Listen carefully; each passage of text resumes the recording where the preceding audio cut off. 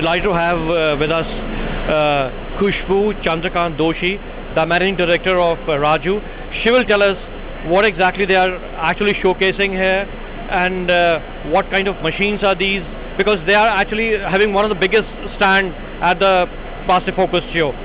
So she's with us. She will explain us what exactly are they showcasing here. Hi, thank you very much for having me here. We are displaying 9-layer blown film line. This is India's first 9-layer, which is being displayed by Rajoo Engineers Limited. The film is basically designed for producing recyclable barrier films. This is a one step towards the sustainability from our side, and basically the output is 350 kilograms per hour. With the barrier film, one can use EVOH and PA and other materials. The machine is equipped with 36 different components, which means one can use various types of different material in the extruders. Like how many lines are you actually showcasing here? Okay, so other than a 9-layer blown film line, we are also displaying rPET sheet extrusion system with an output of 1400 kilograms per hour, and basically that machine is again a one step towards the sustainability.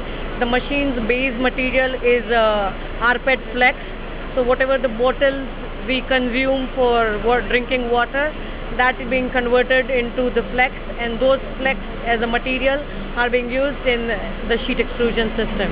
Okay, and what do you think about the response to your the various machines you showed?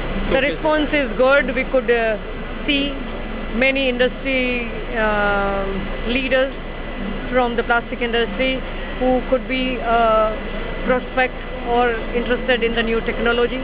So the overall, as you saw, the stand is very crowded. So the response is encouraging. Okay. Yeah. And any positive feedback for the show? Well, as we all know, the venue is excellent. So the facilities were, and of course the team of Triune and plastfocus, they have supported us extremely well during the installation and setup of the machines and the stand. So this is probably, I could say, that first ever exhibition with such a sophistication, and many of the visitors mentioned that they feel like they are visiting K in Germany. So this is the feedback from, not from me, but from the visitors, and that is more important. Thank you. We wish Ms. Doshi all the best. Thank you very much.